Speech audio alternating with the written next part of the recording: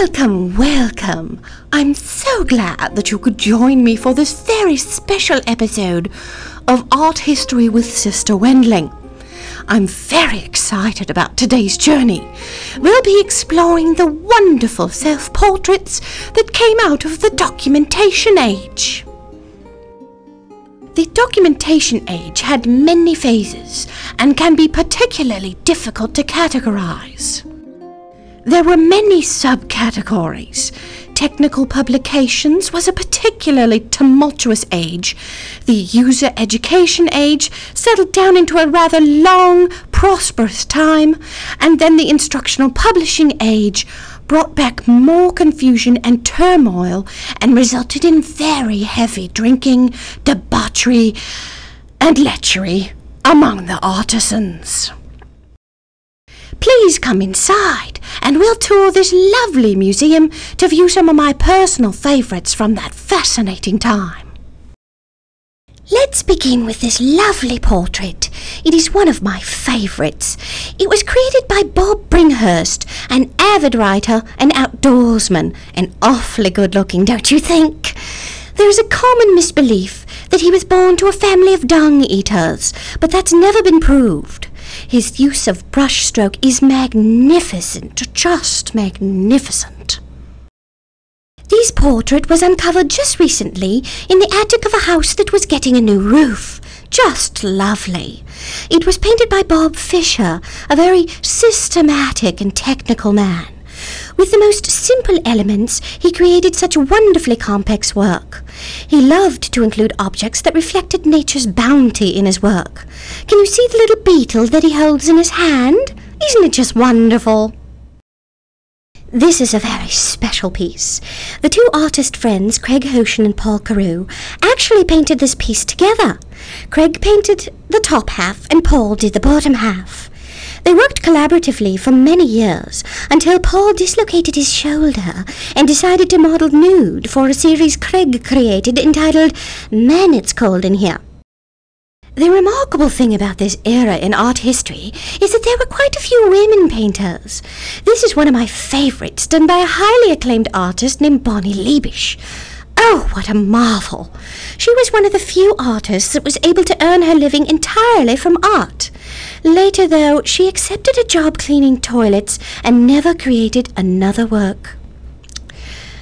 Such a pity. Such a great artist. This fellow, Chris Dahl, was quite a traveller. He spent much of his time in China studying the art of calligraphy, though he never included calligraphy in any of his pieces.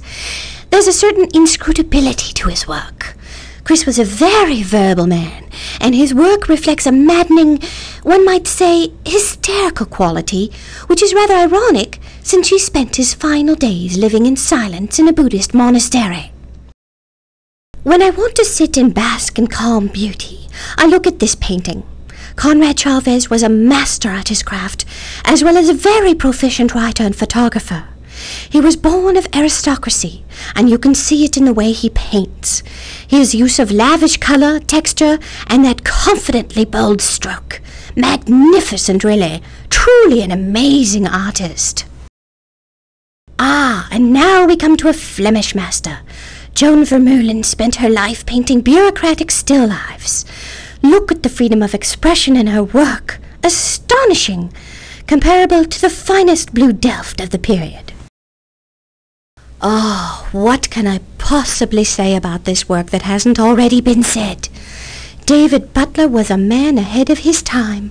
He was openly criticized for his work with nudes and spent a great deal of time studying the French school, but was never able to paint anything other than nudes. What a bold and daring man. Of course, our tour wouldn't be complete without representing the surrealistic school, which brings me to this painting by Joe Durazzo and Julie Brockmeyer. Isn't it just out of this world? Joe's passion wants to jump out of the canvas and dance around the floor glibly, while his cohort Julie ponders the nature of the universe. What a strange, strange work of art. Now here's one of my favourites, a real people's artist, Kelly Camel. She effortlessly produced some of the most popular paintings of her time.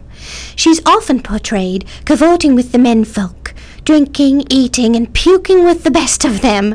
A remarkably robust artist. Her mother was a famous opera singer. Talent runs in this family.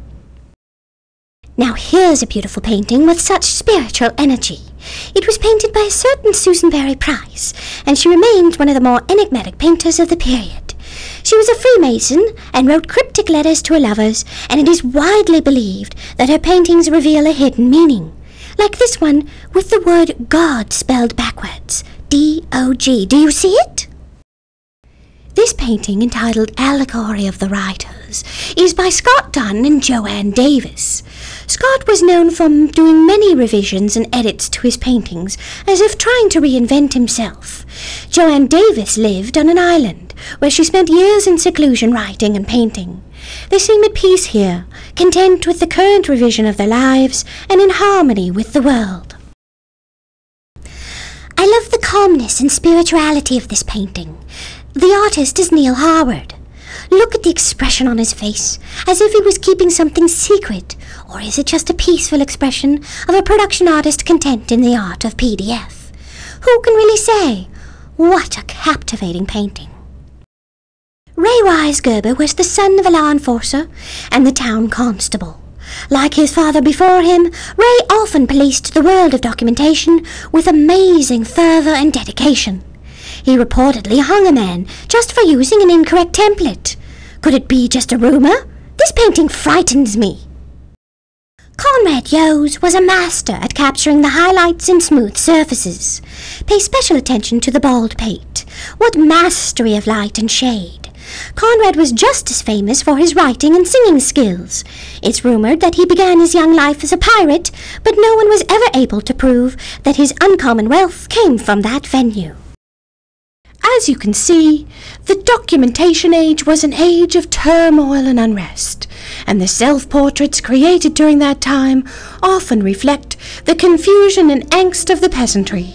It was a time when people were so caught up in their own lives that they only produced self-portraits. They were certainly a pompous bunch with inflated egos and waistlines, but oh, what wonderful painters they were. Thank you so much for joining me on this delicious journey of art. I hope you enjoyed yourself. Until next time, bye-bye.